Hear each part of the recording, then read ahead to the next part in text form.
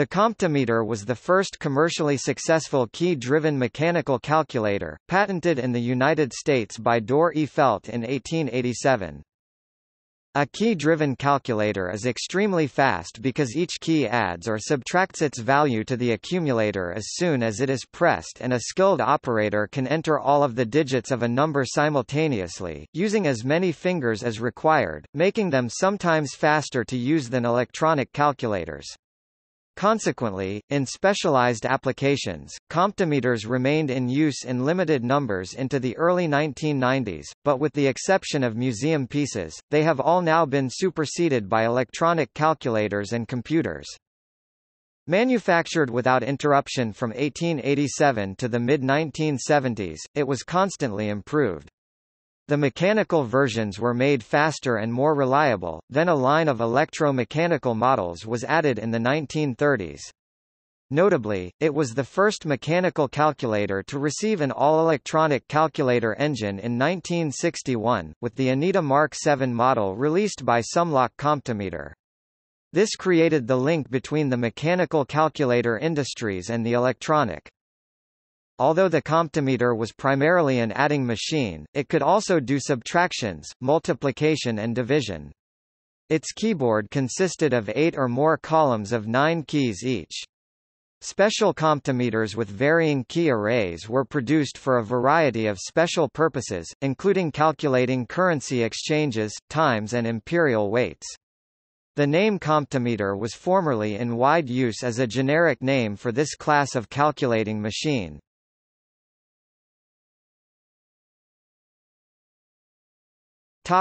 History.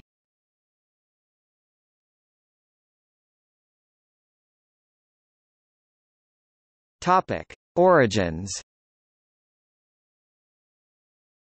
The comptometer is the direct descendant of the key-driven machine of Thomas Hill patented in the United States in 1857 and of the Pascaline invented by Blaise Pascal in France in 1642. By just replacing the input wheels of the Pascaline by the columns of keys of Hill's machine, the comptometer was invented. Addition is performed exactly the same way, and both the Pascaline and the comptometer make use of the nines complement method for subtraction, but in the case of the comptometer it is the operator who must choose the right keys for the subtrahend. Each key has its nines complement written in miniature letter next to it.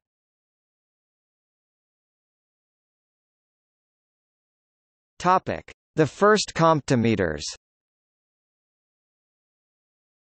Dorr Felt began his work on comptometer in 1882 and started building first prototype during the American Thanksgiving holidays of 1884. Because of his limited amount of money, he used a macaroni box for the outside box, and skewers, staples and rubber bands for the mechanism inside.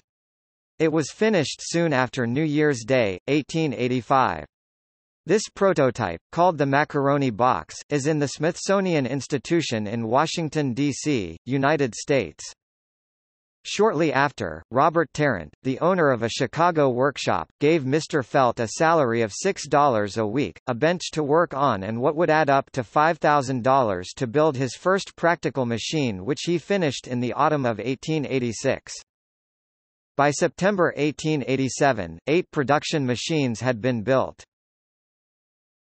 Comptometer and comptograph. The original comptometer design was patented by Felt, on July 19, 1887 and on October 11, 1887. 2 years later, on June 11, 1889, he was granted a patent for the comptograph. A comptograph is a comptometer with a printing mechanism making it more like a key-set calculating machine even though the keys are registered as they are typed and not when a handle is pulled, therefore slower and more complicated to operate. It was the first printing adding machine designed to use individualized type impression, which made its printed output very legible. The first comptograph was sold to the Merchants and Manufacturers National Bank of Pittsburgh, Pennsylvania in December 1889. It was the first sale of a recording adding machine ever. This machine is now on display at the Smithsonian Institution in Washington, D.C. The Felt and Tarrant Manufacturing Company built both comptometers and comptographs throughout the 1890s. In 1902, the Comptograph Company was set up to manufacture comptographs exclusively, but was shut down at the beginning of World War I. 40 years later, in the mid-1950s, the Comptometer Corporation reused the name Comptograph for a line of 10 key printing machines.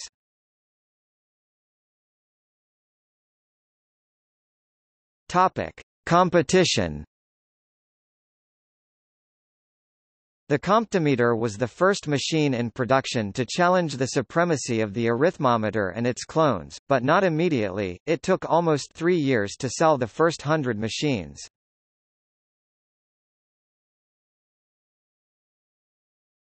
Topic: Companies and trademarks. Felt and Tarrant Manufacturing Company. Felt and Tarrant signed a partnership contract on November 28, 1887. The partnership was incorporated as Felt and Tarrant Manufacturing Company on January 25, 1889.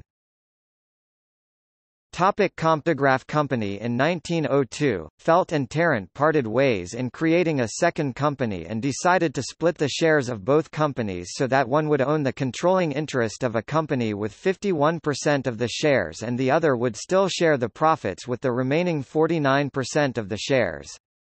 Mr. Felt became the majority owner of the Felt and Tarrant Manufacturing Company and Mr. Tarrant became the majority owner of the Comptograph Company.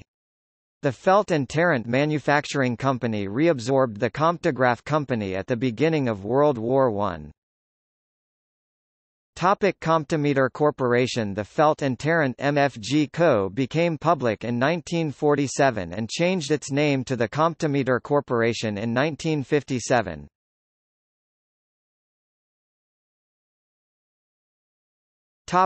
Bell Punch Company, Sumlock Comptometer Limited.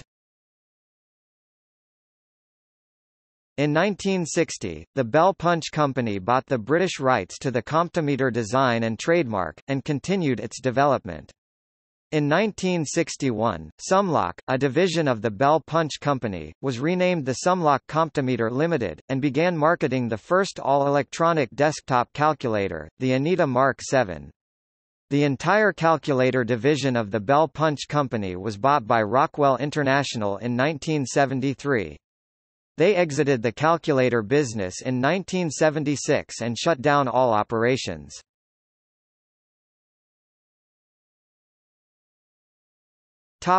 Victor Comptometer Corporation. In 1961, the Comptometer Corporation merged with the Victor Adding Machine Company, and the two became the Victor Comptometer Corporation. After barely surviving the microprocessor revolution, it is still doing business today as Victor Technology LLC.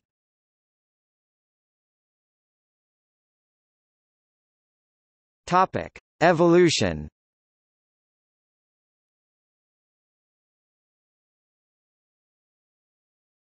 Topic: Wooden boxes. The first machines were built using wooden boxes, which made them lighter but more fragile.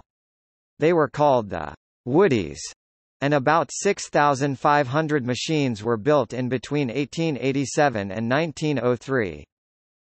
Two major improvements happened during the first years of production. The first was the insertion of carry-inhibit push buttons for quicker operations of subtraction, and the second was the color grouping of the columns of keys, 3 by 3 except for the first two columns that represent hundredths. Mr. Felt continually improved his machine with 7 patents filed during the first 10 years. These included the patents that he took for the comptograph. Each row of keys is differentiated from the one above and the one below by a different tactile feel. The even rows have round and raised keys and the odd rows have flat and oblong keys. The keys of the first machines, with their metal rims, are similar to the typewriter's keys of the same period. Plastic keys were also introduced very early on, but their rows do not have that tactile difference. The Woodies had a 3-part zeroing mechanism, a lever stop, and a knob. In order to reset the machine, first push the lever toward the stop, start rotating the knob and release the lever as soon as the result numbers start to move. Continue rotating the knob until all the result numbers are reset. Topic: Model A. All the models, from this one on, have a metal casing, but the Model A has a polished glass panel for the output display in the front. This model is produced from 1904 to 1906. Described in patents 762,520 and 762,521, it introduces a new carry mechanism that reduces the power needed to operate the keys to 1/4 of its predecessors. It also introduces the duplex feature that allows for keys to be pressed simultaneously. And finally it introduces a simplified clearing mechanism that only requires one lever, and one back and forth motion of it, to reset the machine. The machine gun of the office, as it was called in some World War I advertisements, was starting to develop the form and mechanism that it would keep for the next 40 years.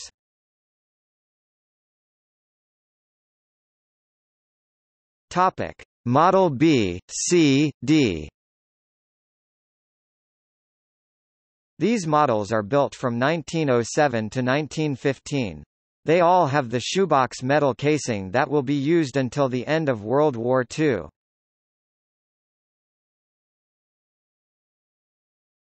Topic: Model E. Very few machines of this type were built, but all were made between 1913 and 1915. This was a transition machine that introduced the controlled key safeguard, which was part of an error detection mechanism that blocked most of the keyboard if a key was not pressed enough to add its total to the result. When this mechanism was activated, all the columns of keys were blocked except for the one where the error occurred. Therefore, the operator could find the column in question, re-enter the number and unlock the keyboard by pressing the release key in order to resume the operations. Each key was supported by a metal plate that wrapped around it on 3 sides. This created a support that was used to block the key when the error detection mechanism was activated. The blocking mechanism was moved inside the box in the following models.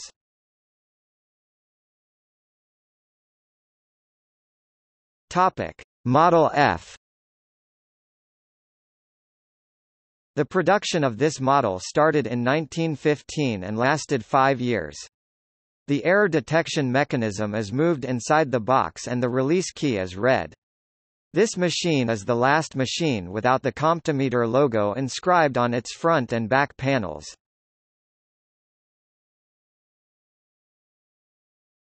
Topic: Model H, J, Street. Manufactured from 1920 until the beginning of World War II, these models incorporate all of the improvements of the previous machines. The Comptometer logo is inscribed on their front and back panels and they have the red release key that was introduced with the previous 2 models. The Saint supertotalizer has 2 display output registers and 2 additional levers that allow for the creation of intermediate results. Each key pressed by the operator is added to the top display register, creating an intermediate result which is added to the bottom display register when the operator activates the front right lever. It also resets it. The bottom display register accumulates the intermediate results until it is cleared by using the left lever. These 3 models are the last of the shoebox design that was introduced in 1907 with the B model.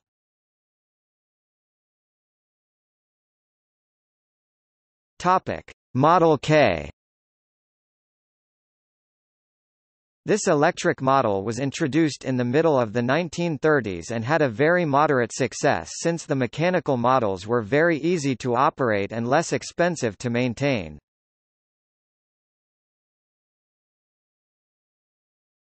Topic: Model M, WM. Introduced just before World War II, it had a new box design which was more symmetrical and rounder in shape. The WM was manufactured during World War II with a less wasteful use of material for the mechanism. The WM had many aluminum parts which were more prone to failure, so the use of steel was resumed as soon as steel again became available. While the machine was lighter, it was also weaker. Post-World War II models. The models become lighter with the use of aluminum and more refined inner mechanical designs. Both mechanical and electric models are offered. Their outside is similar to the Model M machines.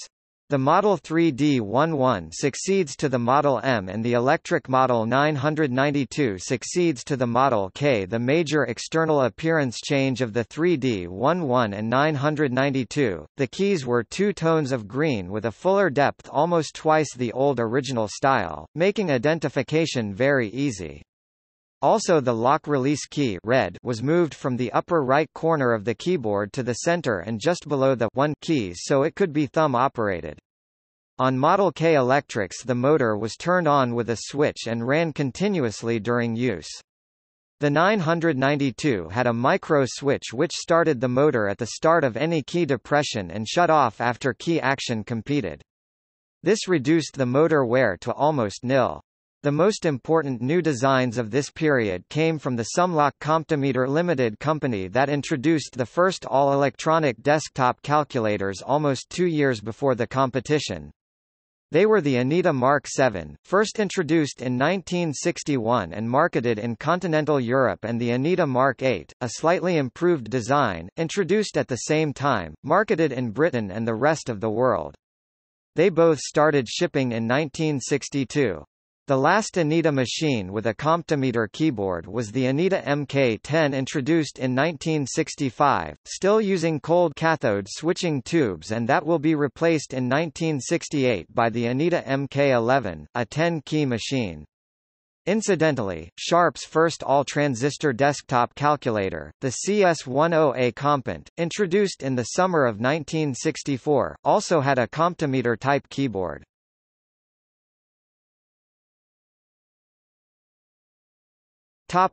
See also: arithmometer, difference engine, genericized trademark, Victor Technology LLC, Z1 computer.